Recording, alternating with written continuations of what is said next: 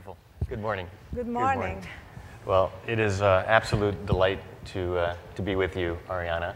And I thought I should introduce you to our audience here. You know, Arianna and I met about 3 years ago over lunch at the Clinton Global Initiative. From that first meeting, we found that we had a lot of common interests, a lot of deep interests. I immediately respected what she was doing and the things she was passionate about.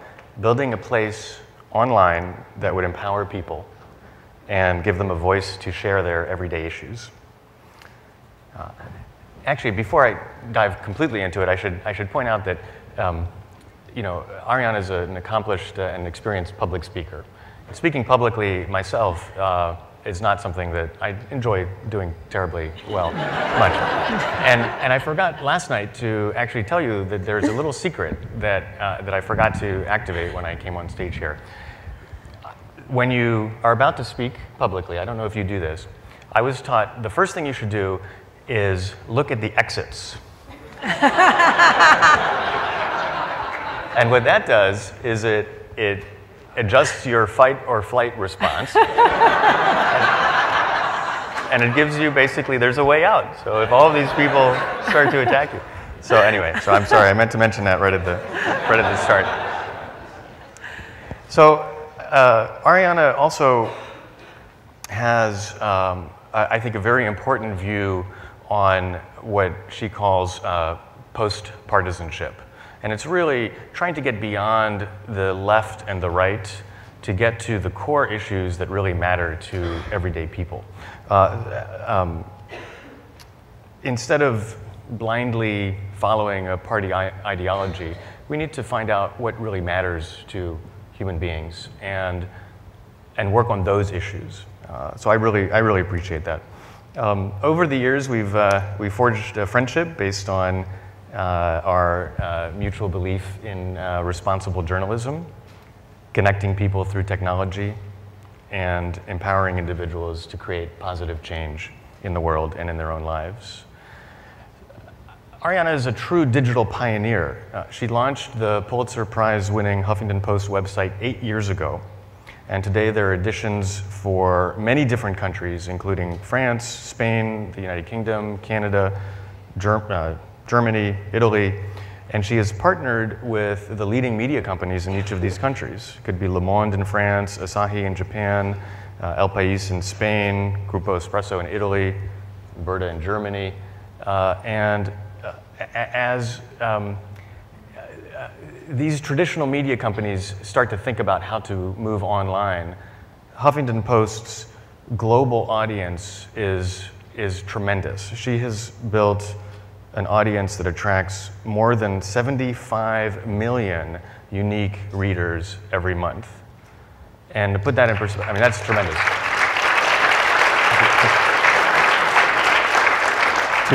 To put that in perspective, that's about 20 million more a month than the New York Times, as far as we can tell. So the New York Times may be a global brand, but Huffington Post is even more of a global brand.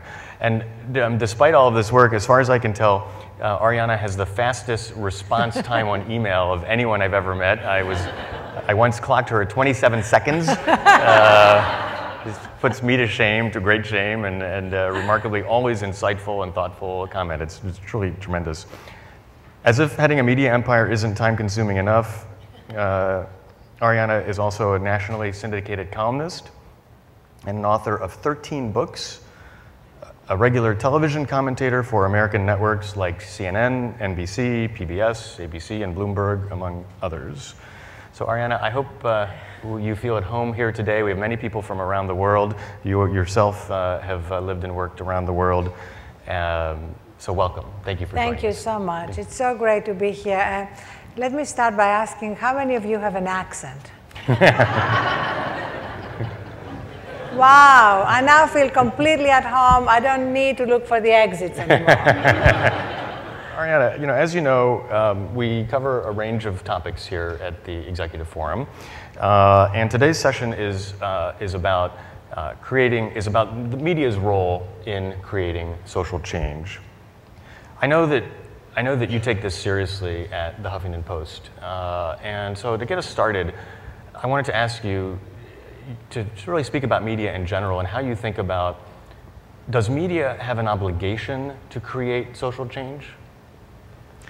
First of all, let me just say that I have been a very big admirer of what you and Pam have been doing. And one of the things I love most is that you're interested in the whole gamut of things that I'm interested in, and you're actually engaged in that whole gamut, you know, from politics and holding our politicians accountable and improving public life, all the way to the other end of spirituality and how do we become ourselves more conscious human beings in everything we do. So that the fact that we can cover this whole array of topics and that you are doing so at this conference is incredibly important to me, because so often these things are compartmentalized. And that's why I think part of the compartmentalization about media has been that media has been seen just as the observer and the reporter, and it was as though if we also were engaged in having a positive social impact, we would become cheerleaders for a particular cause or other and partisan. And I see it very differently. I think that putting the spotlight on what is working is a huge obligation of in what the media need to be doing, and I don't think we're doing a very good job at that. So I have tried at the Huffington Post to create dedicated sections that deal specifically with what is positive, with what is happening around the world, that is actually advancing social change and having a positive social impact, because then we can help scale the good things happening. Exactly. I love what you've said for many years now about the fact that people are inherently good. And we need to do everything we can to encourage these better angels of our nature, yes, because there are all these other elements that compete for attention. Yes. So at HuffPost, we launched, for example, a good news section, right, that only deals with good news, and it has 5 million UVs a month. So it's not true to say that only if it bleeds, it leads, you know, the conventional way of approaching news. Right. And then we've launched a section called What is Working, that is specifically about what is working around job creation. Because there is a lot that's happening around job creation, for example, that isn't getting enough attention. You know, there may be somebody starting a little business with 2 employees, but if we can help them scale, they can hire more people. So the reason behind doing all that is to help good things that are happening scale. Right. I think that's tremendous. And I mean, you mentioned, I think that one of the first questions that people ask about some of these sections about good news or impact. I mean, of course, you know, that's my favorite section. Really focusing on what is having impact in the world. The first question people ask is, you know, how can you afford to do that? You know, aren't there trade-offs? Because of course, most of the traffic goes somewhere else. So how will you continue to highlight some of these good news areas when most visitors are going to sort of the other traffic that is much less beneficial, let's say, for well, here's what is so interesting, and I think that has to do with the zeitgeist. I really believe that there is such a thing as a zeitgeist. I hope we had a better, less Germanic and difficult sounding word. But there is such a thing. And I think the zeitgeist now encourages these things. Let me give you an example. At the 2 conventions, I wanted to do something different. So at both conventions, we did the same thing. We created an exhibition for startups, about 100 startup entrepreneurs at each convention. This is the political, the party conventions for the presidential election. For the political conventions in Charlotte and in Tampa, Florida. And then we had a panel moderated by Tom Brokaw with a lot of people commenting on how do we actually encourage civil society to get involved in job creation. So given that the government is not doing very much, given that the job crisis is very real, and we still have a lot of people graduating from college who can't get a job, what can the private sector, what can civil society, what can nonprofits do? And we created this whole thing because we really believed in it. We didn't think there would be any financial benefit. But then Goldman Sachs called us and said, we have a $500 million program where we help support small businesses around the world, including 10,000 women entrepreneurs around the world. And he said, but nobody kind of knows about it. So we'd like to sponsor a dedicated section on the Huffington Post called What is Working, which tells the stories of all those thousands of small business people around the world that they have supported.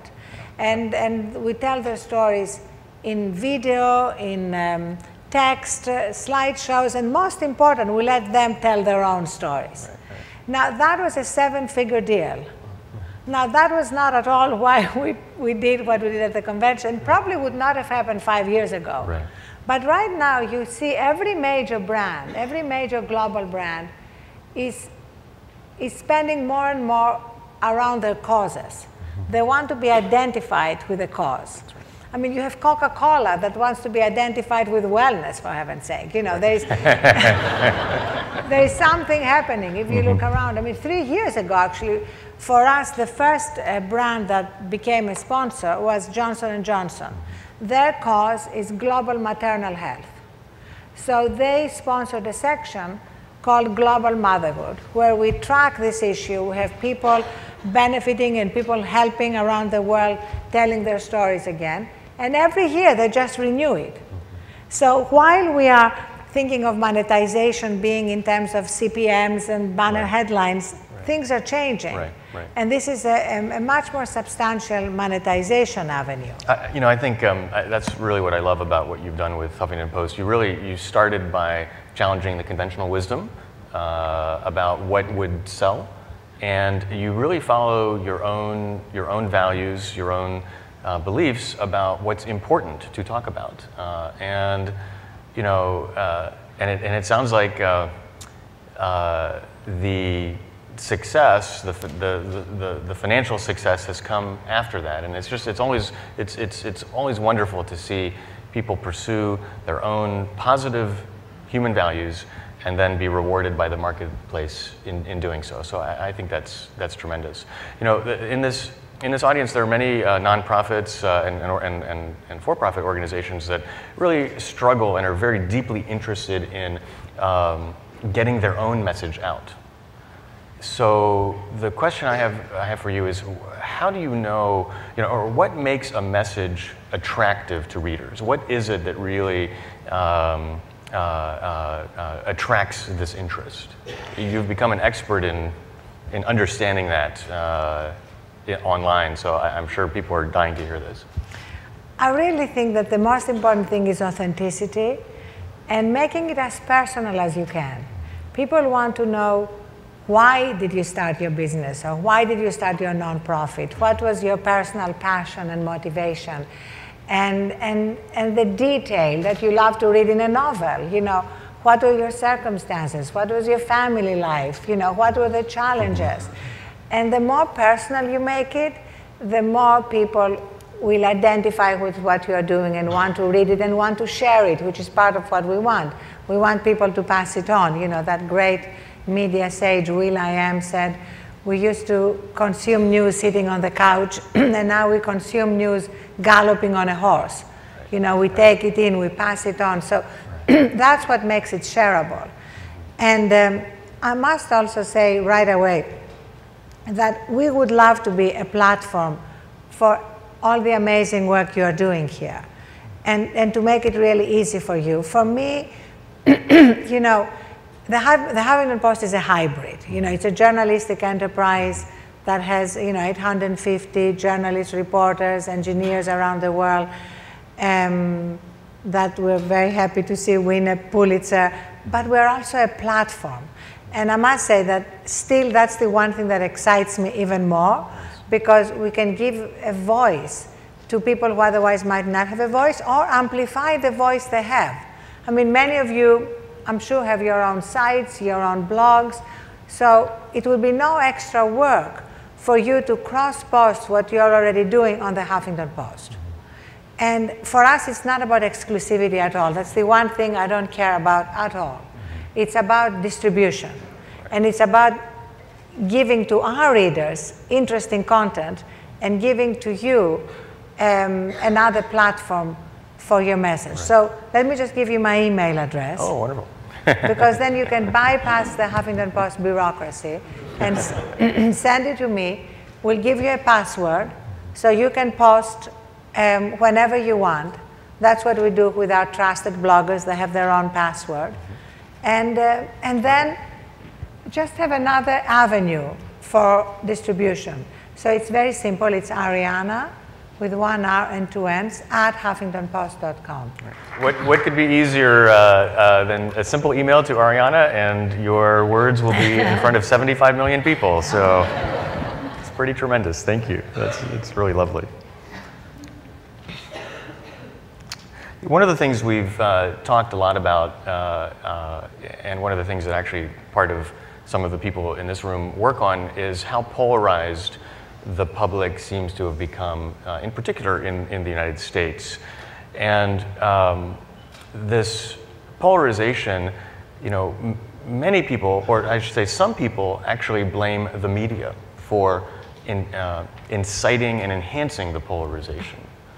So, my question is, sort of, what do you see in this area? I mean, clearly, as I mentioned at the outset, one of your visions for Huffington Post, by creating this platform of individual voices and moving beyond partisanship, one of your goals has been to actually reverse this polarization. But what trends are you seeing in this area? Are we making progress? Is media making things worse, or is it getting better? What's your view? So that's a very mixed picture, because obviously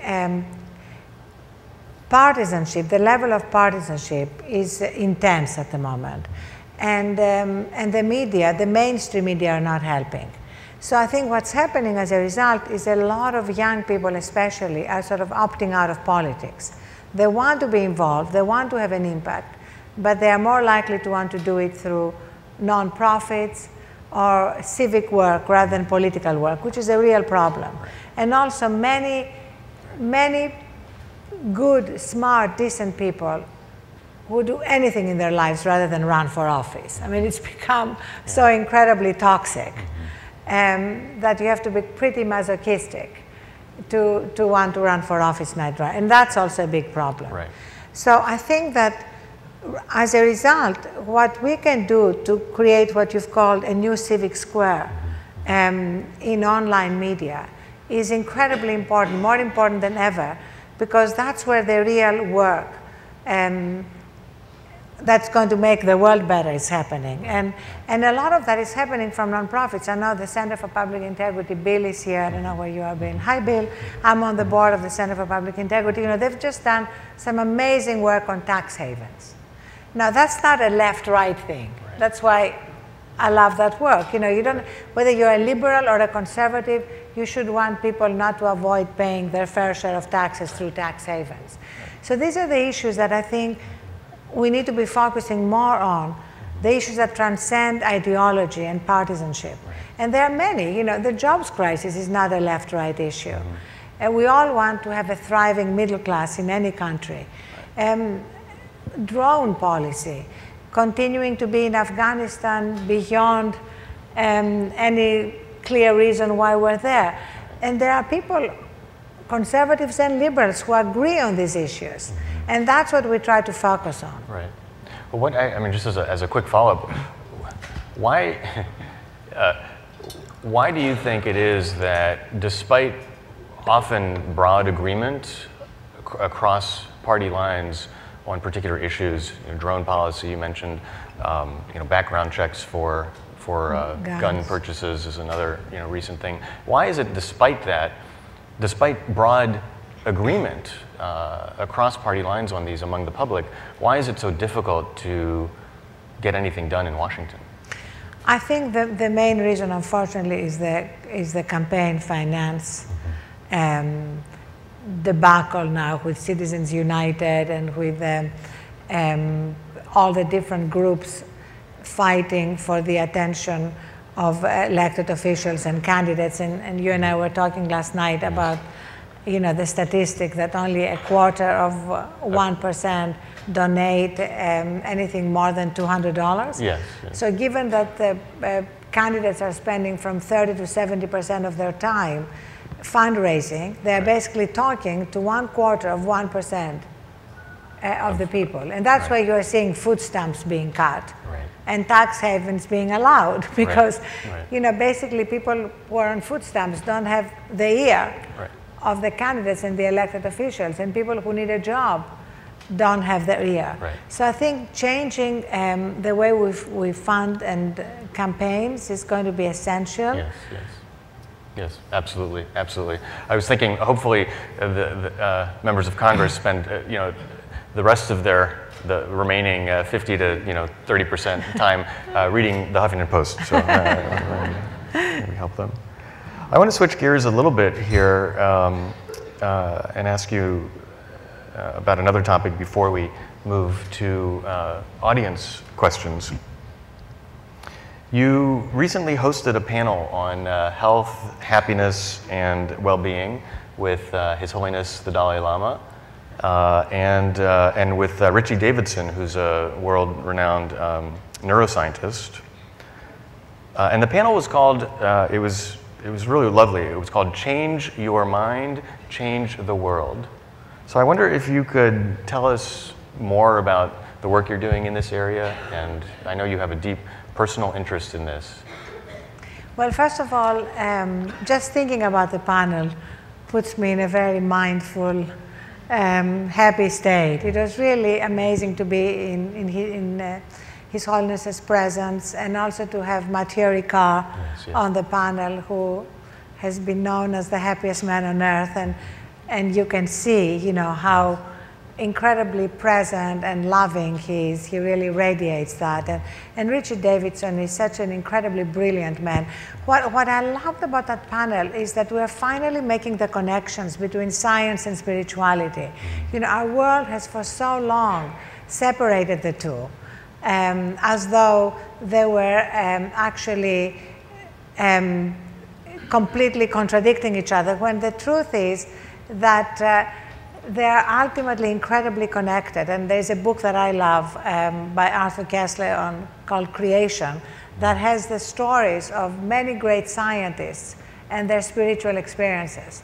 So I think the fact that our world now is beginning to make these connections, and that His Holiness is so engaged in that and so supportive of that, is very important, because we see that a lot of these ideas are now going mainstream. I was amazed, for example, in Davos this year, to go to a few panels where Mark Williams, who is a professor of clinical psychology at Oxford, was teaching CEOs how to meditate. Wonderful. Now, again, speaking of the zeitgeist, that would not have happened a year ago in Davos, let alone 5 years ago. So there is a fundamental shift. And now there are 25% of American corporations that integrate some form of mindfulness training and stress reduction in what they're doing.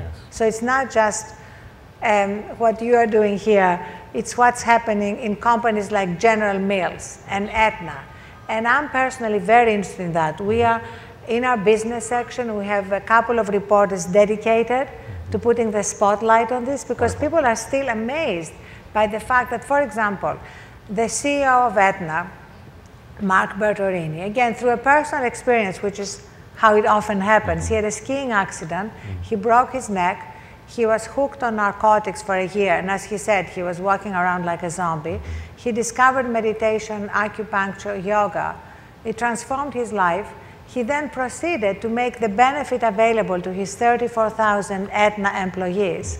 And now, he said to me the other day, he said he doesn't want to leave his job as CEO of the third largest health insurance company in America until this benefit is available to all. Wonderful. So that's really what I'm trying to do, is to spread the word, to make people realize that this is mainstream. This is not like new agey, flaky, California, you know, woo-woo stuff. And that's why, in fact, we are doing this conference on June 6th in New York called Redefining Success, the third metric. Because I feel that if you go to the root of how we live our lives, our definition of success is a big problem. Because our definition of success right now is really almost entirely based on money and power. And even though we kind of know that's not what happiness and fulfillment really are based on, nevertheless, if you look at the decisions people make, they are so driven by these two metrics. So we want to talk about the third metric, and we're deliberately not giving it a name, because we believe that the third metric consists of well-being, wisdom, being able to wonder, you know, a sense of wonder about life, and then to bring some form of service, of giving back into your life. You know, I hesitate to use the term giving back because, Pierre, I like what you said about how it makes it seem as though when you're doing your real job, you're taking away and then you're giving back. And really what we want is to integrate some form of impact, of social impact in your life, in whatever way, whether it is through your regular job or whether it's through your extracurricular activities. Absolutely, absolutely. Well, again, I hope you all who might not have known much about Arianna before this discussion now understand why I have so much respect for her. Taking the power of her distribution platform and exposing these millions of people to these types of ideas to really help us understand that, in fact, these aren't sort of crazy, you know, California or Hawaiian ideals. They are ideas and practices that we can all share just by virtue of our common humanity.